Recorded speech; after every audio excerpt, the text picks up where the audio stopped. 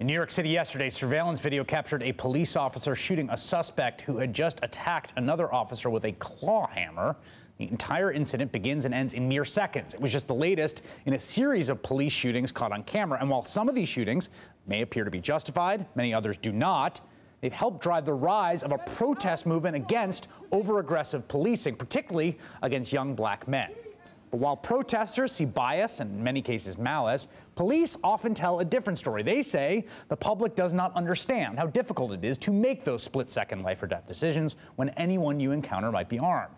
I wanted to get a better sense of their perspective, so I set out to approximate that experience for myself. Can I see your license, please? Get out of the car! Get out of the car!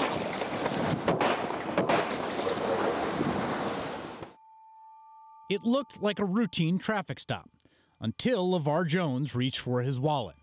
South Carolina Highway Patrol Trooper Sean Grubert said he thought Jones was going for a gun. Why did you shoot me?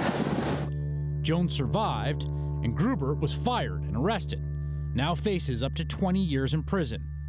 It was just one of a spate of horrifying police shootings caught on camera. Move back! Move back! Move back!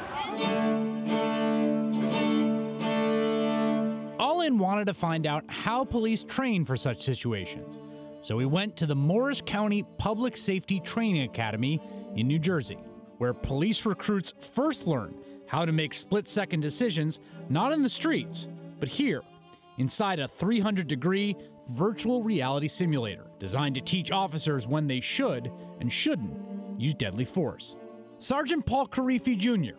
runs the training. It's a decision-making process, whether they're going to use verbal commands, escalate to maybe pepper spray, hands-on, or move on to deadly force. The simulator is interactive, with Carifi at the controls deciding what the actors will do and say based on how the trainee responds. The actors will respond to your commands. So depending on how that goes, it could start off at a very high intense scenario, but based on you being able to de-escalate it through verbal commands, conversation, it now comes down and the problem's resolved. All right. I was outfitted with a real gun, modified to shoot a laser, as well as a can of pepper spray that mimics a real thing, and an impulse device clipped to my belt, which would give me an electric shock to indicate that I've been shot. Most scenarios begin with information from police dispatch. Neighbors reporting a male subject dumping materials out of a pickup truck into a vacant lot on the northwest corner. My first call is about a man illegally dumping debris from his truck. Okay, can you drop that please for me? That concrete block? You put that. You want me to put the block down? Yes, sir. Put the block down, huh? Yeah, I'll put the block down. Whoa, whoa, whoa, whoa! Oh, easy. All right, all right.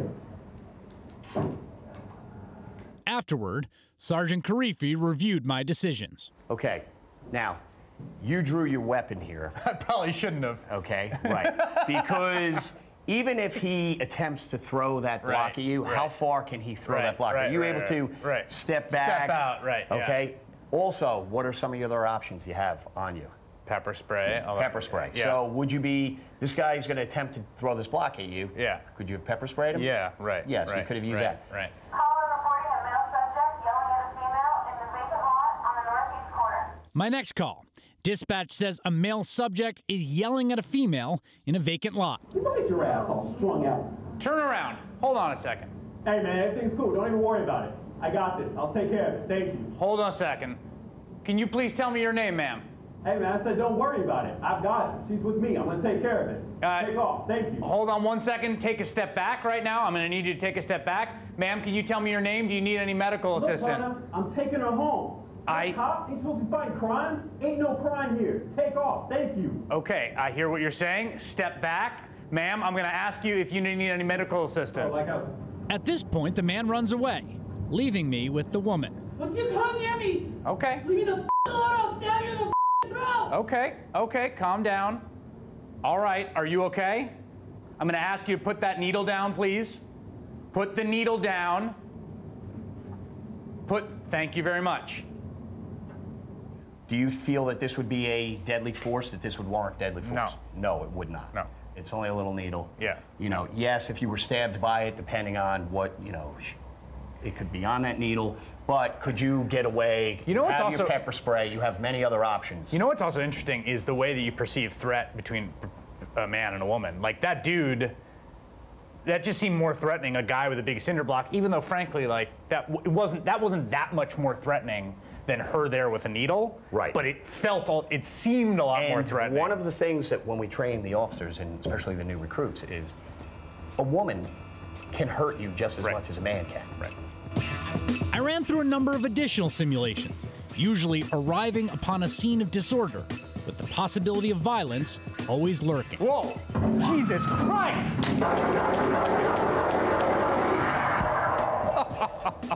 The training conditions you to remember that anyone might have a firearm, and they may take it out at any time and try to kill you. We have a restraining order against her, so get that crazy bitch out of here. Okay, okay, I'm gonna need you to stand back there. Whoa, Jesus. Drop the weapon. Stand back. I need you to get up, and stand.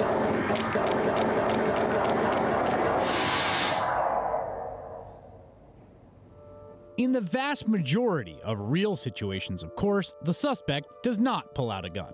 I asked Karifi how he could train recruits for the worst without creating a police force that is too ready to shoot first. We instill in them that, listen, you need to train for these things should they happen. But the majority of the time, it's not going to happen. I'll bet you that if the media, if these people reporting on this, were to actually go through that training, they would have a whole different perspective on what a police officer has to go through and that split-second timing that they have to make that life or death situation, that decision.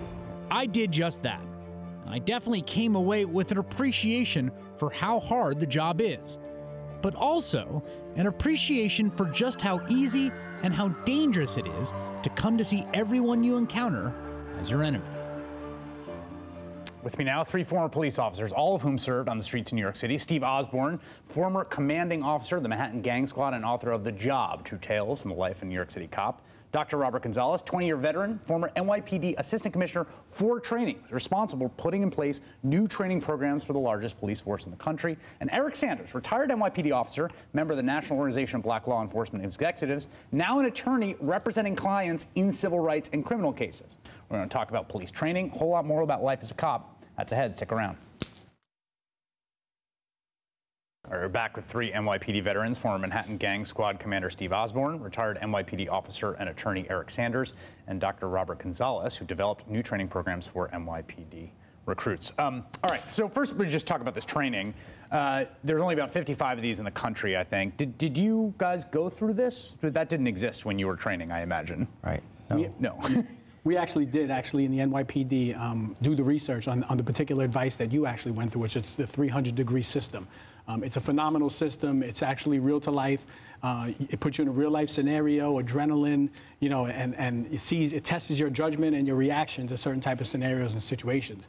The NYPD currently has a couple of these devices that they purchase, and they actually use them and they bring them out to community meetings so that the community can actually participate in some of these type of scenarios to get a feel of what it's like to be a police officer and make these judgment-based decisions. So it's a phenomenal piece of equipment. So before we get to force, before we even get to that, here's one of the things that struck me is, I think we watch cop shows, police procedurals, and it's about crime. You know, there's been a murder, and then they show up, and then they get, you know, the tweezers with the bullets, and right. the, you know, right. Oh, we all know that, right? And so you think, well, that's what being, but you know, from the training and also from police officers I've interviewed, a huge amount of being a cop, particularly beat cop, is you just show up in scenes of disorder.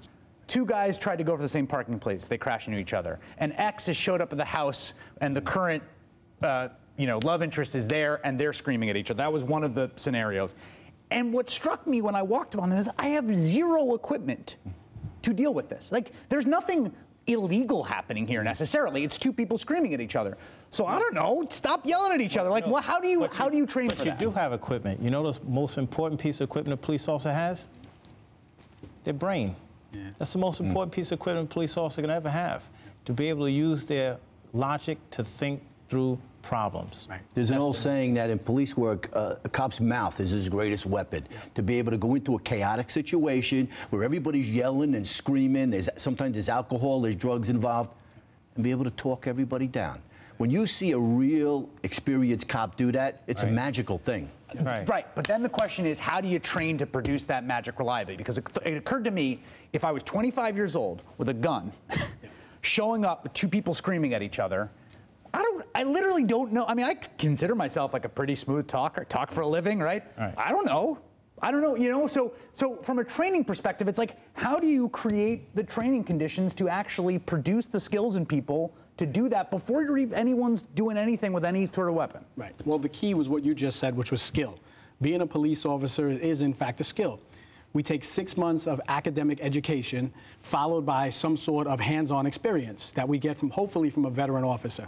And these skills that you get as far as de-escalation, about how to communicate, you know, using voice tones and things of that nature, are all things that come with time, they come with seniority, and they come with skill. It's not something you have when you get right out of the police academy. It's something you develop. But let me ask you this. The New York Times ran this piece, and they said this was the typical cadet training.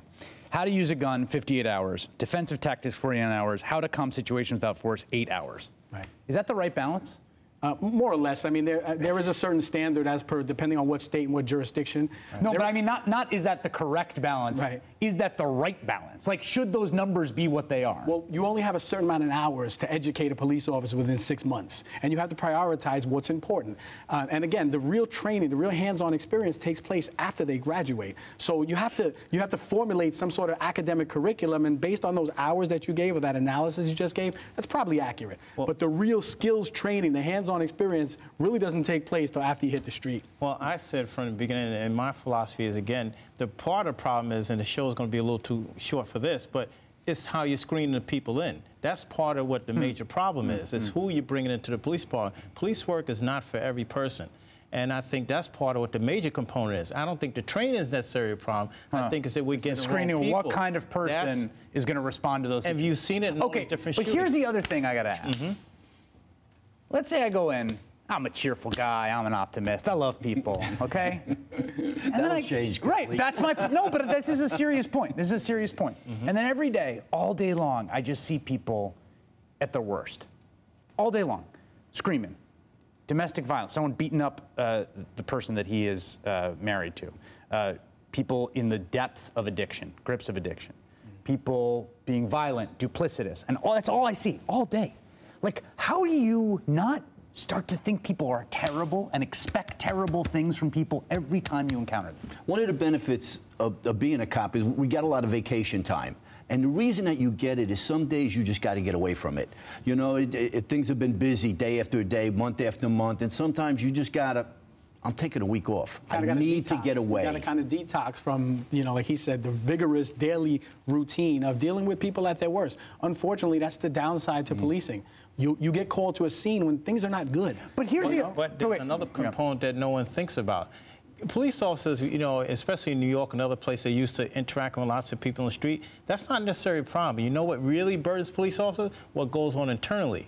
That's what burdens more than anything else. As far as quotas, times, things you have to do, that's a bigger burden to the police officer ever. You're saying the organizational politics of being a cop. Politics. Oh, yeah. Most police resignations are not a result of dealing with the community. They're a result of, like he said, what's happening in the precinct, in the station house. Right. You know, things of that nature. So now let's talk about use of force. Right. One thing that occurred to me was, another thing occurred to me is, that training would be very different in Belgium or Japan or a country where no one has guns. Right. A huge part of the way that you are trained to think about it is just, yeah, anyone could have a gun, right? I mean, is that true, do you think? Over the years, like as a cop and as a supervisor, I was involved in literally thousands of arrests. And everything goes smooth, it goes smooth, it goes smooth. And then for me, it was always when I least expected it. And I had little or no warning. You go to ring the guy's doorbell. He was some Wall Street guy. I went to go lock him up. He answers the door with a gun and a vest on. You know, stop two guys in the street just to question them. Guy pulls out a gun on me, and next thing I know, I'm in a fight for my life. So you always have to be prepared. Right, but here's the question. And this was the thing I wanted to see in this training. Yep. How do you strike the right balance? Because you don't want to, you don't need to train officers to focus on that moment that's going to be the worst, most dangerous moment. Right. But what you don't want to do is create a false impression of how common that's going to be, such that they have this aggressive expectation that we saw played out with that South Carolina State Trooper, where a guy goes for his wallet. Right. How do you do that? Well, we set up scenario-based training where we put officers in scenarios and then we critique, their actions, similar to what you did. But we do it more, we have what's called the fun house or the TAC house, where they bring you into this tactical village and you go and they assess, how you handle particular situations. And the first thing we assess when we look at those types of incidences is that you don't run into it overzealous. Right. If you remember from your scenario, you actually had your gun out when you didn't even need it. No, you're right, yes. That was, So we want to make sure that when we do training that we actually have scenarios that you don't have to use force. But are the police doing that well enough? Are they striking that balance well enough right now? Like what was said earlier, I mean, there are hundreds of thousands of contacts that we as officers have with the public on a regular basis, and they just become routine. And the public doesn't scrutinize the routine incidents. What they do is they critique those high-profile cases when police officers may do something that could be borderline. And it makes it seem like that's all we do is borderline contacts. Yeah, but the NYPD handles about 4.5 million 911 calls for service a year. 80,000 involve weapons. Right. You don't hear about any of that. Right. You just hear about it. 80,000 means people wrong. have weapons. 4.5 million calls for service and 80,000 of them. But there's a reason. I mean, there's a reason we hear about when something goes wrong, right? Because it's a big deal when a police officer shoots someone. Right. It's a big deal when a police officer is shot. I mean, but these are the people that we entrust to protect us. And in a case where, there's been a few cases recently, a mom calls and her schizophrenic son is having an episode, and he ends up dead, that's the worst possible outcome, right? Oh, and that's going to make someone think twice about calling the cops. Right. Oh, that's true. Right. That's absolutely correct. Can we talk about bias for a second? Yep. Okay. We know, as a matter of social science, people have implicit bias. Right. In fact, there's actually there's been experiments on a shooting game, right? Where you have to decide if someone's got a grocery bag or a gun. Right. And, it shows in video simulations people are more likely to shoot black suspects than they are white, even if the black suspect is unarmed, right? Yes. We know this. This is an established thing. Right. The police training we talked to didn't seem to have an active module to attack that. Right.